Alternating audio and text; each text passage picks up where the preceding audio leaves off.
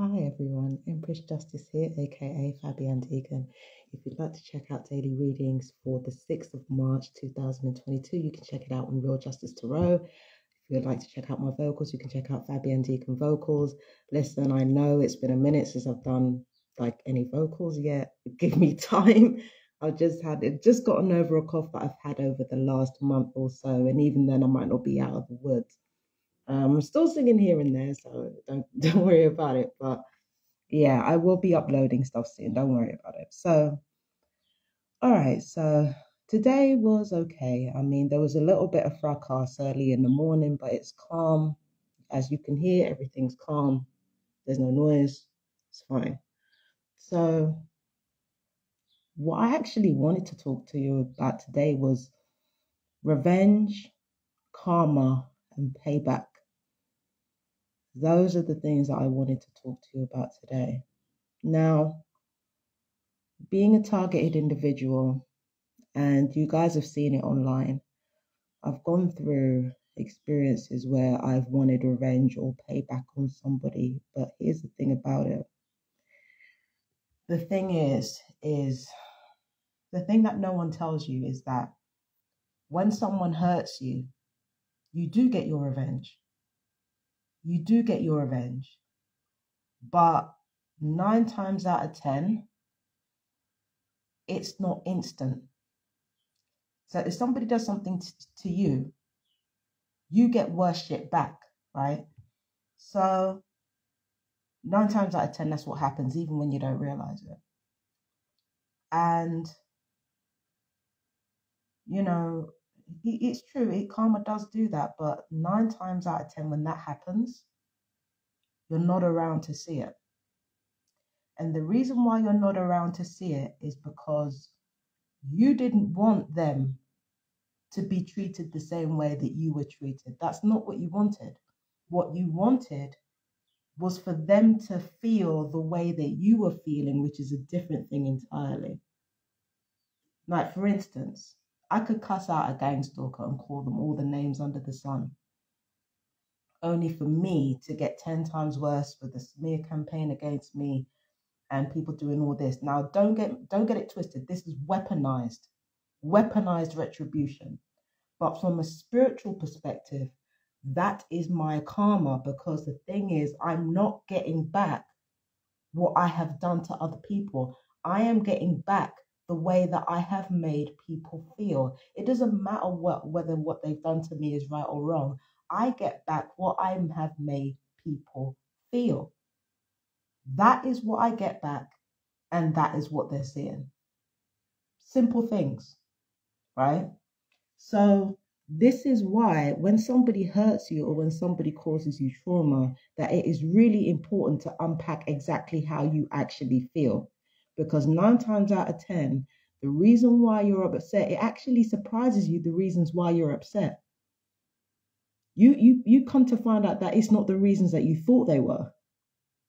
Do you understand? So the first thing to do, you really have to do, is unpack how you feel about shit. Because at the end of the day, how you're actually feeling can be very different for what you're telling other people or what you're even telling yourself.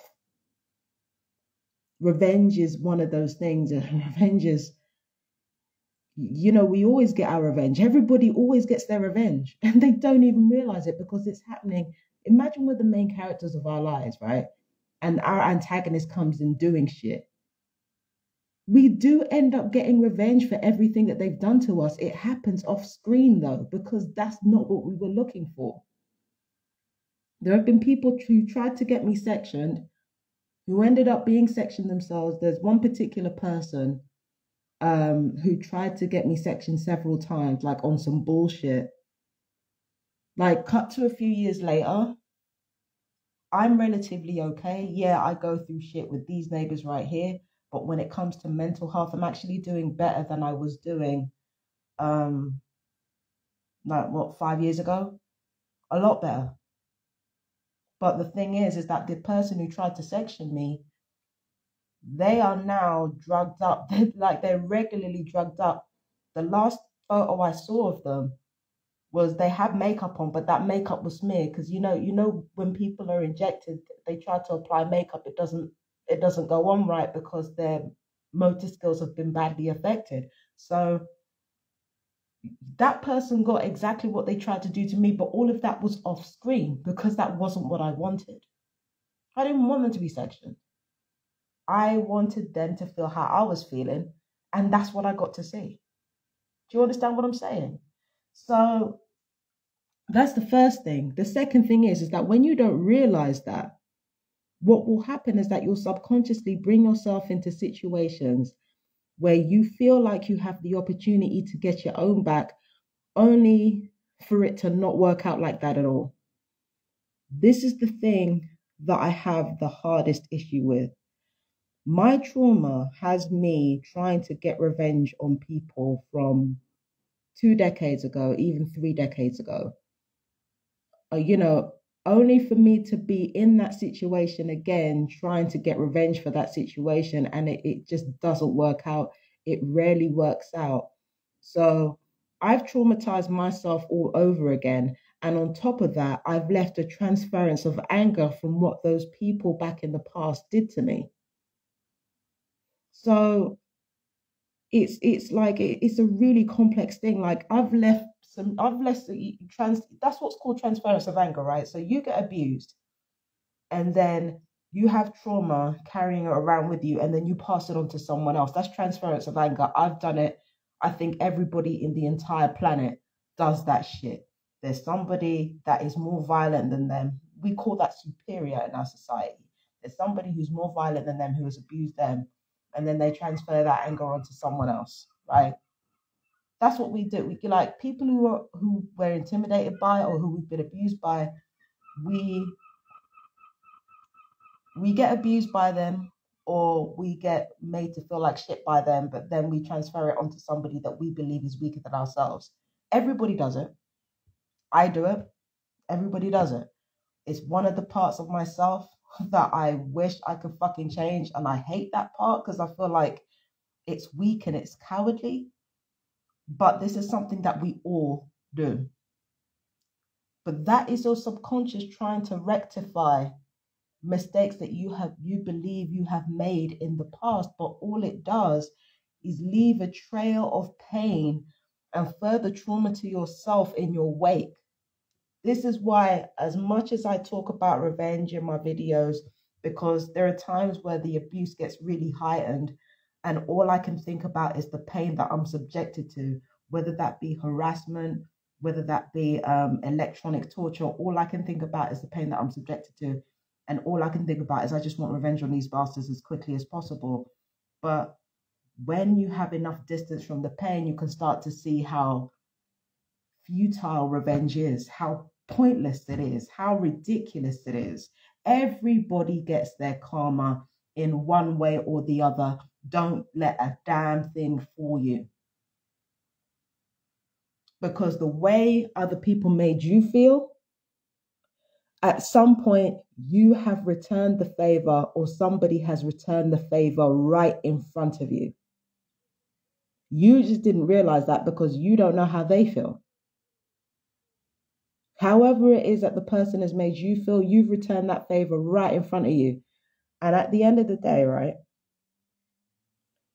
what you say you're looking for, all of that is going to happen off screen. All of it is going to happen off screen for the simple reason that you never wanted them to be treated how they treated you. You wanted to return the feeling that they made you feel. So, so that's what you got in real time.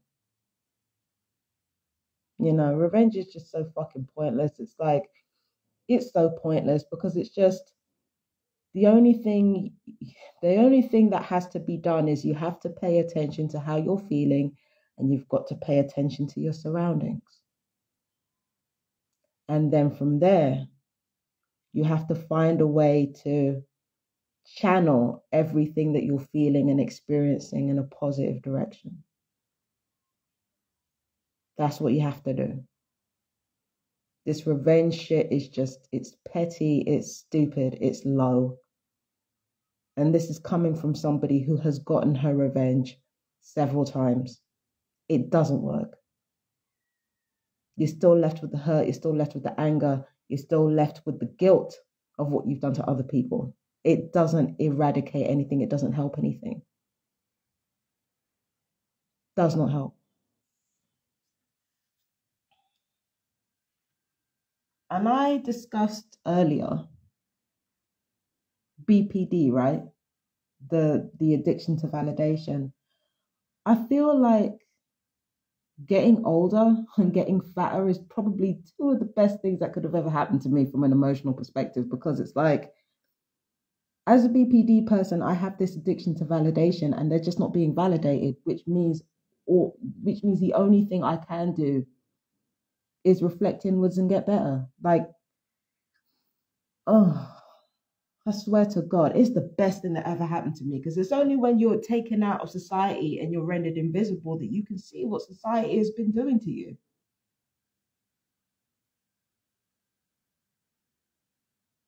Damn, man. Like, and it also makes me realize how much hurting I've been doing. I mean, it's not even just how much people have hurt me, it's how much I've hurt them, and how we may never forgive each other for that. And that's fine. I'm kind of going into another tangent now. It's like I started off talking about getting older and getting fatter, and then it came back to revenge again. But the truth of the matter is that we all hurt each other. And the truth of the matter is that we may never forgive each other for that. It's fine. Accept it. You know. But yeah, revenge is petty and pointless and stupid.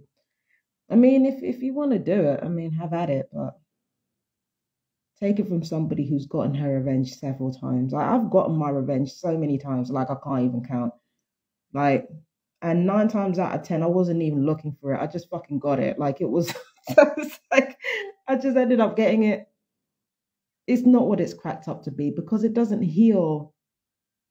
It doesn't heal the fact that all that trauma that happened to you, it just backed up everything that you thought about yourself anyway. And that's the part that you're not reconciling. That's the part that people don't reconcile.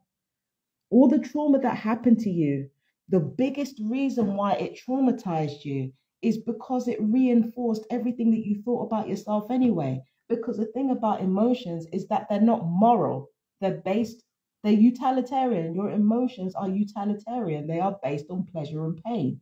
And if you're getting a certain amount of pain, then your body starts to, the water in your body, it starts to think, well, maybe I deserve it. Because it's not moral. There's no morality. There's no morality in emotions.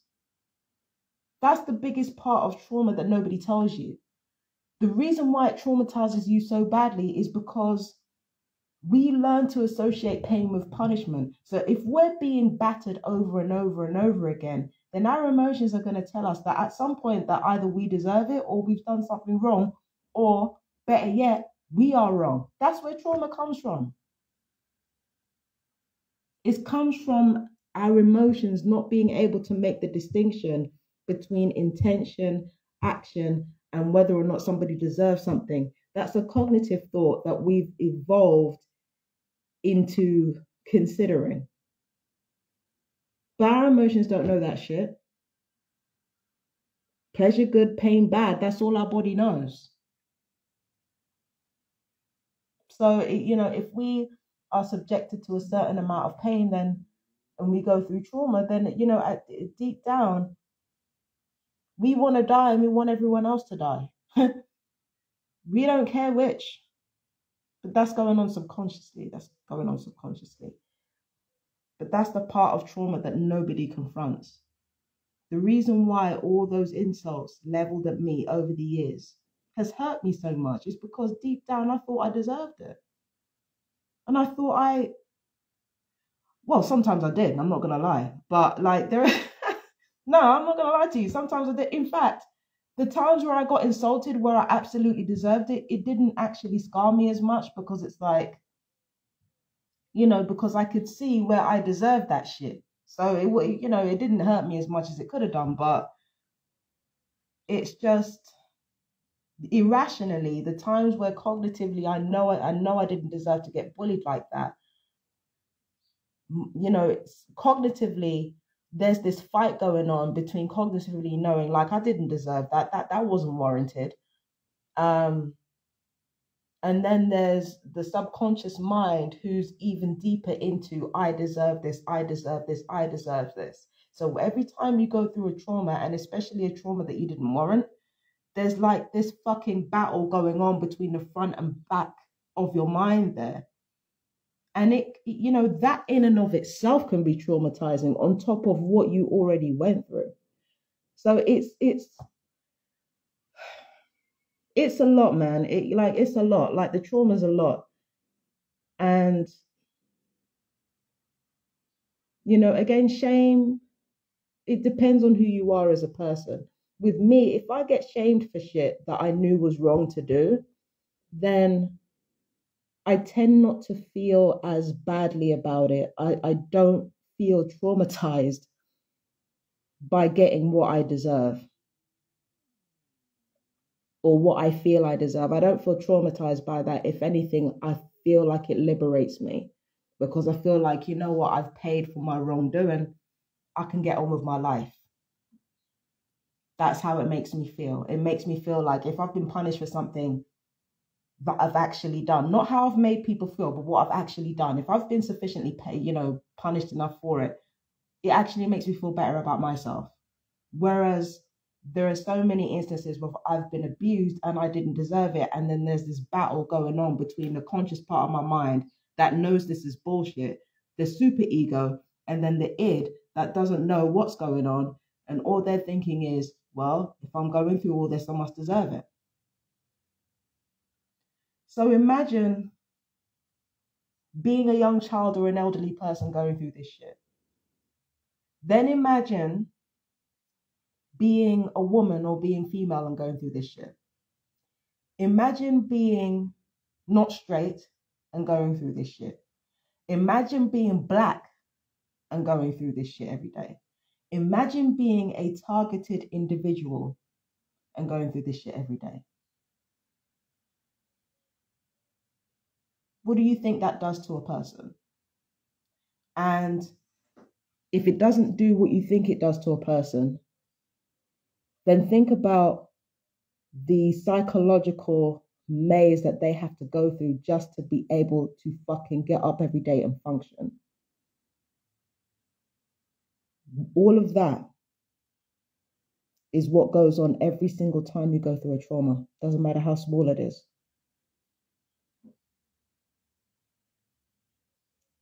So, of course, in the midst of that, why wouldn't you want revenge? Every time you go through a trauma, and especially an undeserved one, your conscious mind and your id start to separate.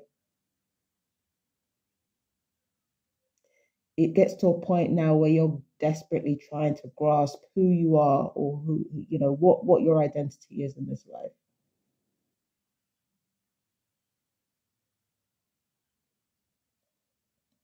That's what trauma does to you. So why wouldn't you want revenge for that? Why wouldn't you want payback for that? That's only natural. It's only natural. It's only natural to want revenge for that. But take it from somebody who's had it, it's not going to make you happy because that was never the issue.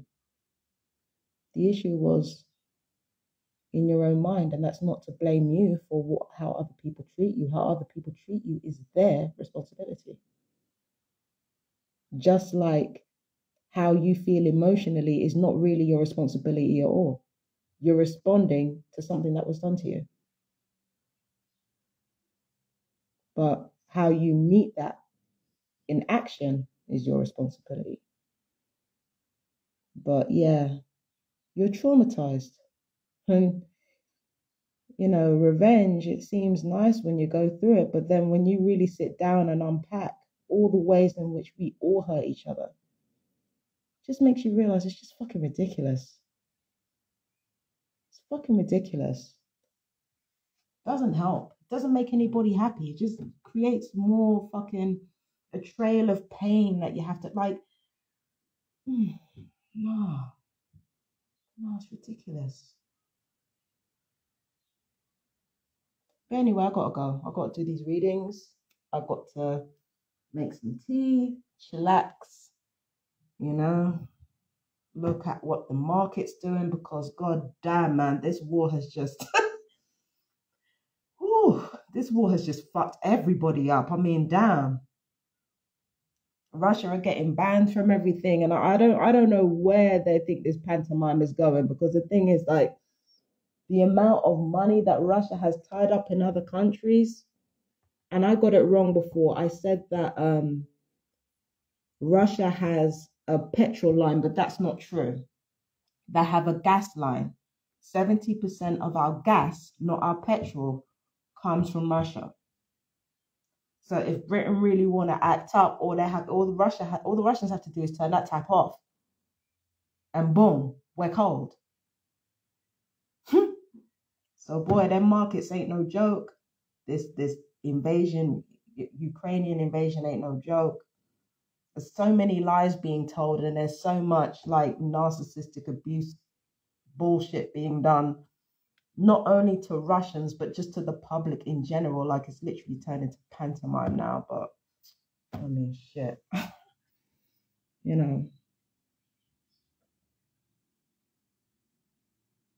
But anyway, I gotta go. You guys take care of yourselves. I love you. Take care, my fellow TIs. Peace and blessings. Will we get through this war? I don't think so, but we'll see. I love you guys. Take care. Bye bye.